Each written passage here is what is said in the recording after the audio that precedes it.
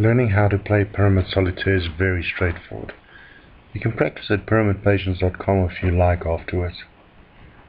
In my opinion, it's the second easiest one to learn to play after Klondike Solitaire. The aim of the game is simple. You need to get rid of all of the cards in the pyramid. The values of two cards together. The values of the cards are the same as the number of numbers that are shown on the cards, with the exception of the face cards and the ace, of course. They carry the following values. King is 13, Queen is 12, Jack is 11, and the ace is 1. This means you can remove the king without help from a second card. The rest of them need to be paired up with another card.